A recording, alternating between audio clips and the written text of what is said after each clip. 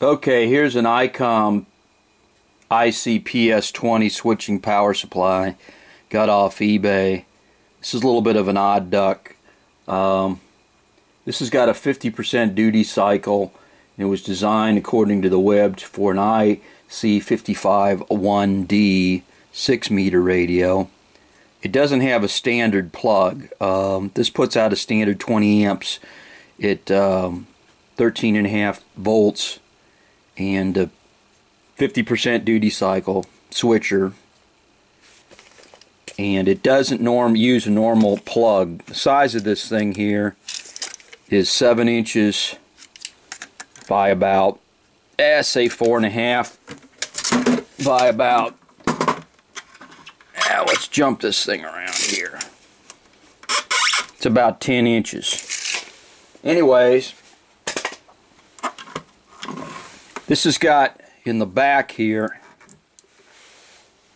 has a speaker input of 8 ohms. It says built-in speaker. It has the output for a fan, so you can bump the duty cycle up a little bit. It's 1/10 of an amp, 12 volts. Here's the main turn on and off. The connector on this has got a weird 3-pin connector, so I've gone through and kind of butchered this thing. I bought this off internet, eBay, real cheap, and it's got a ground 12 volts, and then it's got a sense wire, which is an orange wire.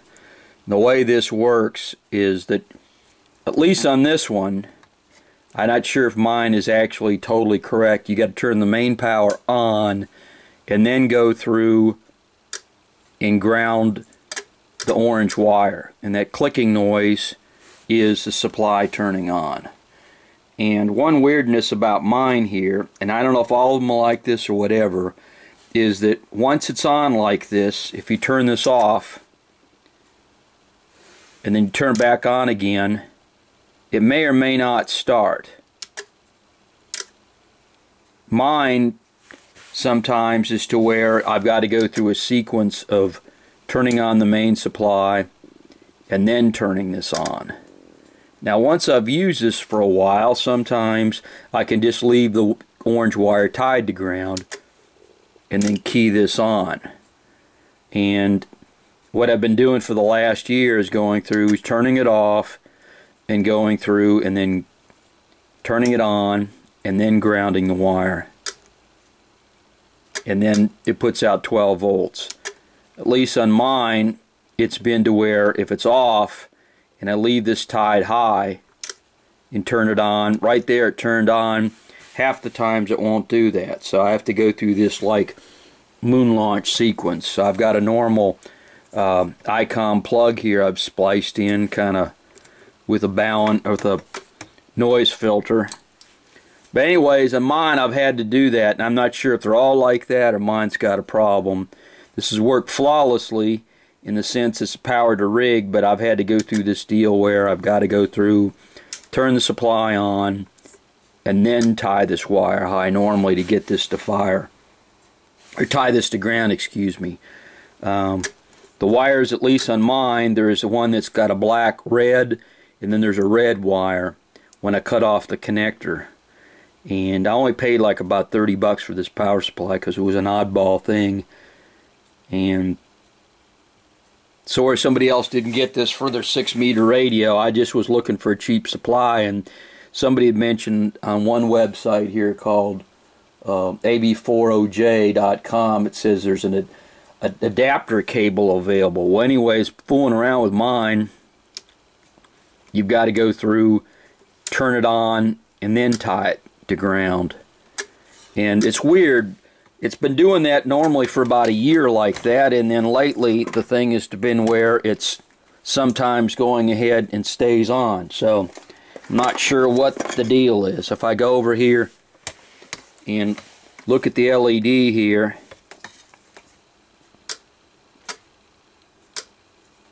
on mine it's such that a lot of times you've got to go through that power sequence, and that was meant for a 6-meter radio where they went through and had a certain way it's hooked up. Maybe somebody else can comment whether that's the normal way this is supposed to work. If I go over here and connect this up here, I've got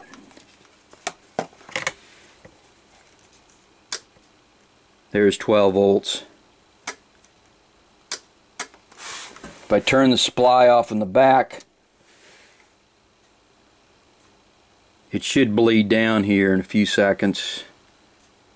Not very much through the voltmeter. There it is, bleeding down.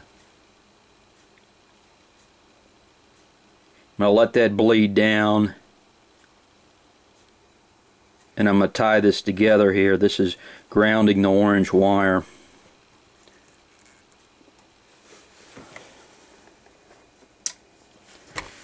And there it is.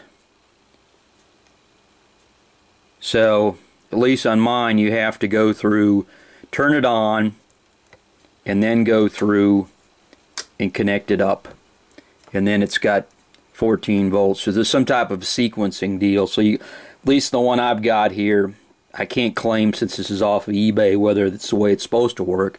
At least on mine, this PS20 Power Supply, you got to turn the switch on in the back, then you have to ground the orange wire here, which is the coming off the big connector. It's got a ground, which is black and red, and then there's a red wire, which is the plus 12 nominal, and then there's a sense wire here, or a control wire, that you've got to go through and tie to ground after the switch is turned on. So it's kind of strange that the sequence has got to be like that. I don't know what the history is, but it works pretty good. I've been using this for a good while here, and I just kind of like didn't realize, I didn't see on the net anybody had mentioned about this sequence of that. And if somebody else has got one of that, these they can convert it over. Maybe you can comment if this is the way it's supposed to work, or give me a little bit of a clue on there.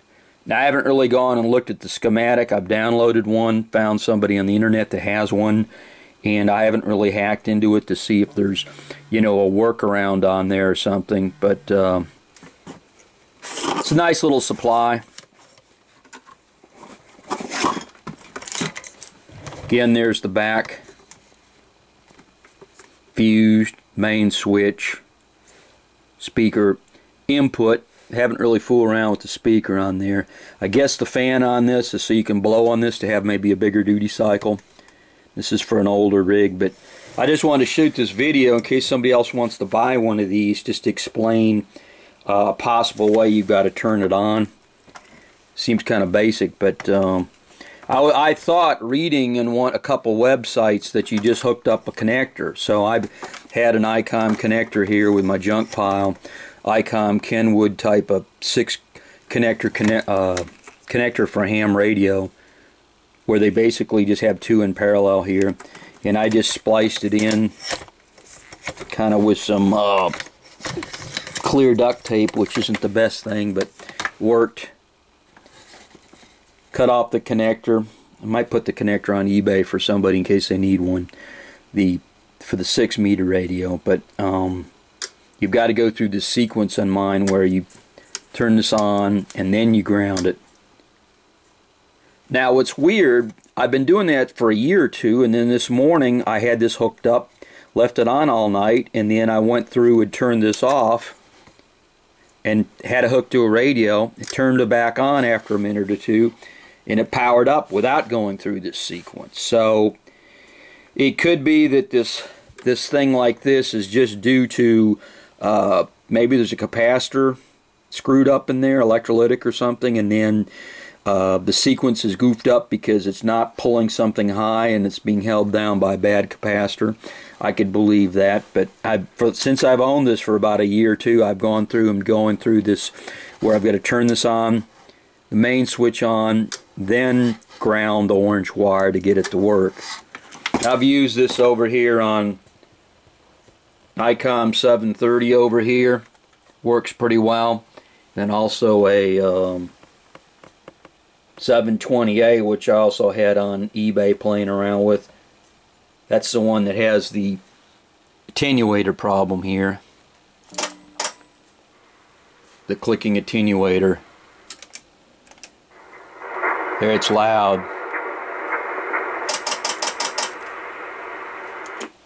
But there's the 730 I've been playing with. And anyways, hope that explains to somebody at least one way you can hook that up. I just spliced in a cable here, turn it on, then I ground it. The orange wire. So there's only 3 wires in here.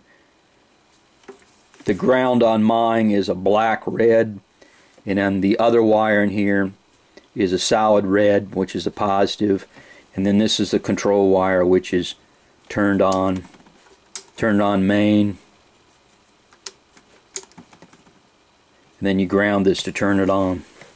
This has just got the standard plug in here, plug it in. It says made in Japan, 13.8 volts at 20 amps, and it's fused. It's a nice looking little power supply, and it's got a deal here to put it up if you want to have it at an angle. There's what the front looks like. Looks like a mid-80s. If I had to guess, I may be totally wrong. There's the LED that lights up when it's on.